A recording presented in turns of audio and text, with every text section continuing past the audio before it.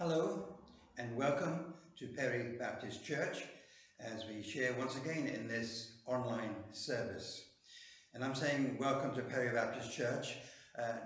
You are the Baptist Church of Perry at the moment because it isn't the building. The church is never meant to be the building. We look through the Bible and it never says church is the building. It's kind of a misconception we have today. The church is the people. You and I gather together as believers in the name of Jesus. We're going to celebrate the communion today. If you've not got anything with you to eat, to drink, pause and get something together, and then we can continue thereafter. Let's spend a few moments in prayer. Let's pray.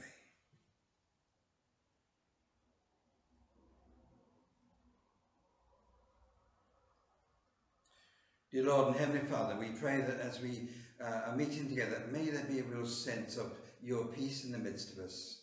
May there be a real sense that you are indeed the God who is here, keeping us each day in accordance with your promises. We are conscious that one of our members, Dorothy, has passed away recently, and a funeral is coming up very soon. We want to pray for each member of the family. Every one of them, for David, for the three daughters, for the grandchildren. We pray that each one would have that sense that you are upholding them in your loving arms, keeping them, comforting them, strengthening them, and reminding them of the wonderful Christian lady that Dorothy has always been. So we pray this in your name's sake. Amen. Amen. We say together the Lord's Prayer. Our Father, who art in heaven, hallowed be thy name. Thy kingdom come, thy will be done, on earth as it is in heaven. Give us this day our daily bread, and forgive us our debts, as we also have forgiven our debtors. Lead us not into temptation, but deliver us from evil. For thine is the kingdom, the power, and the glory, forever. Amen. Amen. Let's pray for the Lord's blessing before we share the elements together. Dear Lord and Heavenly Father, we pray that you would indeed bless the elements that are here before us. Some of us may have bread and wine. Some of us maybe don't have that in our pantry just now. Whatever we are using, we pray that you will bless it as we eat, as we drink. Bless our lives too, as we come together, conscious that here is the fellowship that's ours because of the death of the Lord Jesus Christ for us on the cross of Calvary. And so we pray this in your name's sake. Amen. Amen.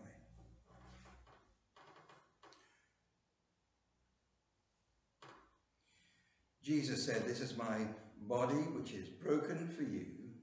Take and eat in remembrance of me."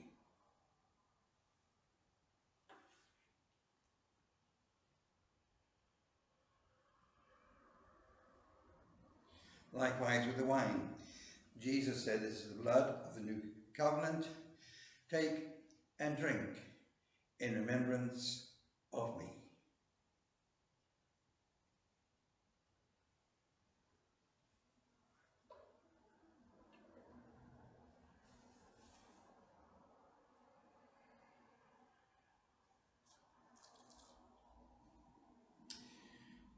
And while we're meeting, for those who may be near you, may we pray for each one.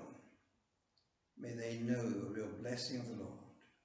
For the loved ones who would normally be there with you but are unable due to the virus situation, likewise we pray The time will come soon when we can all meet together, enjoy the company together, but above everything to be able to share something of the love of God together.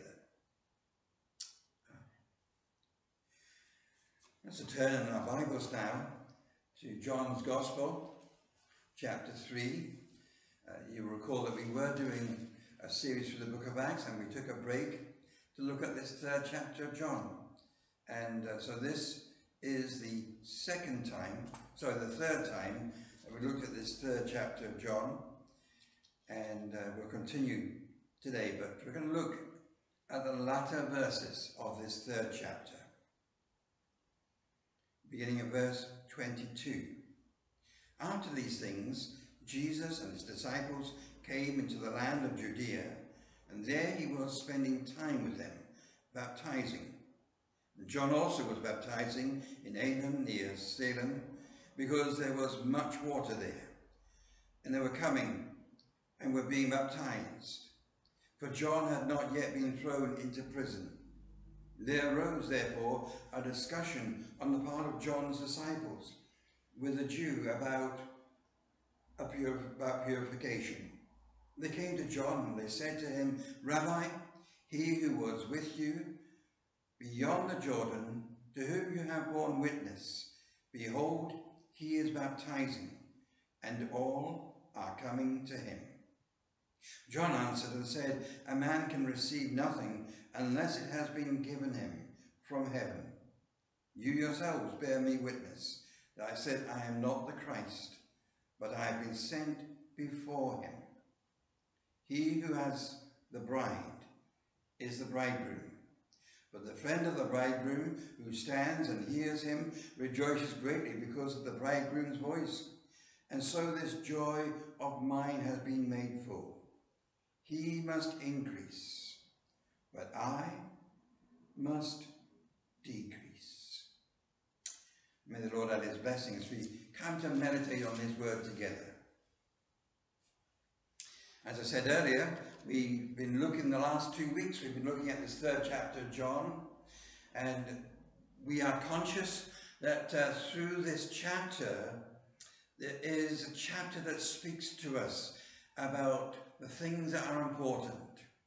What I would call the three musts of the gospel, the three musts, the three imperatives that are important for us all. And for many of us, we may look at this chapter and see it as an evangelistic chapter.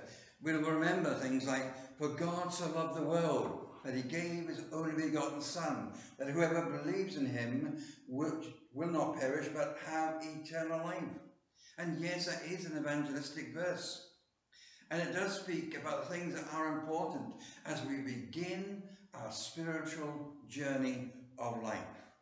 God so loved the world that he gave his only begotten Son, that whoever believes in him should not perish but have eternal life. Those are vital words. When we take into account the other things that are said in this chapter, the must of conversion, you must be born again. You must come to that point of saying, "I will trust Jesus as my Saviour, as my Lord. He is mine and I am his." That's a commitment, a real commitment. And then that second must that we talked of last time, the must of the cross. Jesus speaks of himself and he says, the Son of Man must be lifted up. He's talking about him lifted up on the cross of Calvary.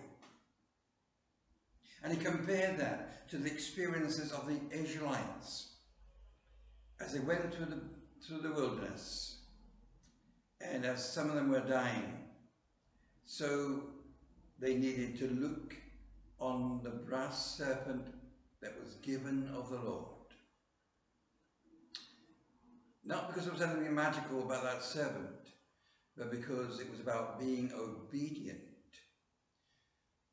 to God, to what he had to say. And just in like manner as they knew life because of that, So because of the cross, because Jesus has been lifted on the cross of Calvary, we likewise need to look unto the cross of Jesus, and in doing so, realize new life that he gives to us, ours today. But we can move on, as we will do. And I want to share with you that third imperative of the gospel that's here. That third must. The must of conversion, the must of the cross, and now it's the must of consecration. John the Baptist. John the Baptist is the one who says, he, that is Jesus, he must increase, but I must decrease. And what consecration he had. Here is a man who once had the crowds following him. The crowds would come to the River Jordan to hear his words, to see him, and to be a part of the baptism he was doing. And now, he had none of that. No crowds following him. They just followed Jesus. And I guess for many of us, that would be a disappointment. That would be an extreme disappointment. We've been at the heights of popularity, and now somebody else has taken our place. Some years ago, it was during my first ministry, I lived on an island in the Hebrides, and I remember visiting a family who lived on the other side of the island. They attended another church, but I got to know them as good friends. And one occasion, their father, the father of the two young children who were still preschool age, the father of the two children was quizzing the girls to see how much they remember of the service in the church that they attended.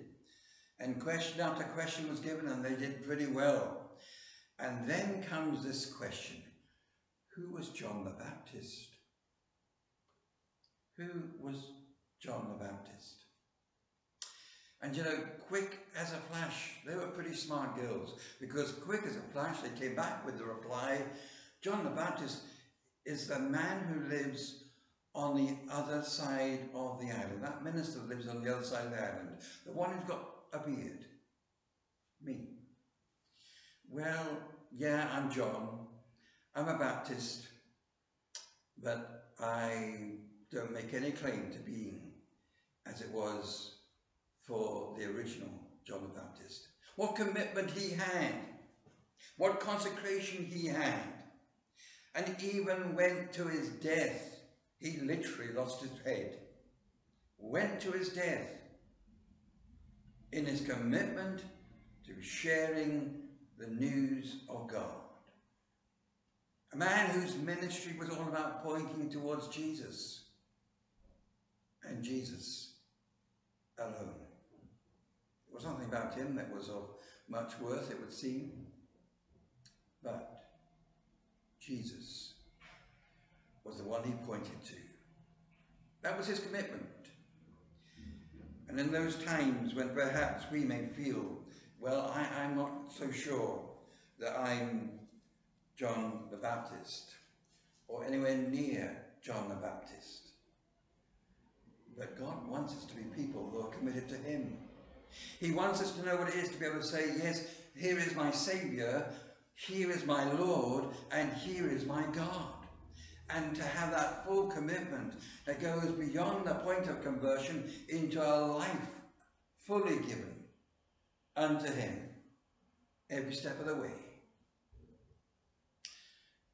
John the Baptist was the man who said he wasn't worthy to tie the laces of the shoes of Jesus. That's how low he considered himself. He wasn't worthy to even tie the laces of the shoes of Jesus. Once a man of popularity, once the man the crowds would follow, once the man who everybody wanted to hear, once the man who baptized so many, and now they follow Jesus. Now they followed Jesus. Now he's a man in prison. And in the prison, in those latter parts of his life, he still is saying, Jesus is more worthy than me. Jesus is the one I'm pointing to. Jesus, Jesus, Jesus. And you know, in each of our lives today, we need to come to that same measure of commitment. If you know Jesus as your Saviour, if you know Jesus as your Lord, if you have acknowledged the work he's done for you upon the cross of Calvary, how he took away your sin, gave you a new life, if we acknowledge all of that, then surely we've got something worth telling to a world that's waiting to hear how they too can trust Jesus as their Saviour and Lord. To speak of a God who so loved the world that he gave his only begotten Son, that whoever believes in him will not perish, but will have everlasting life. That's the message that we have to share.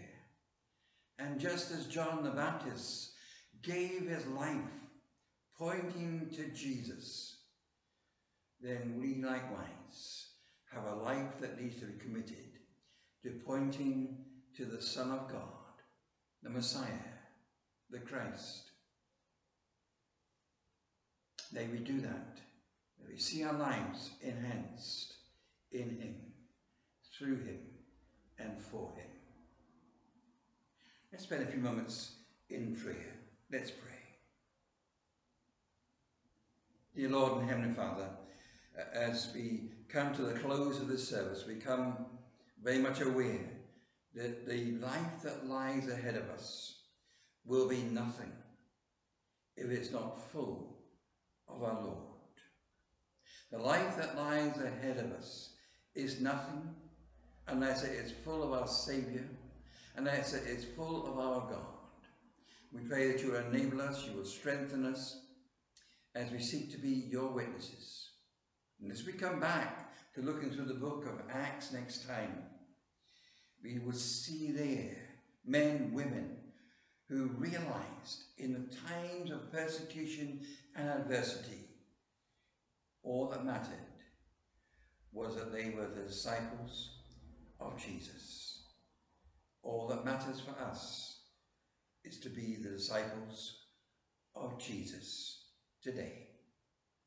So we pray this in your namesake. Amen.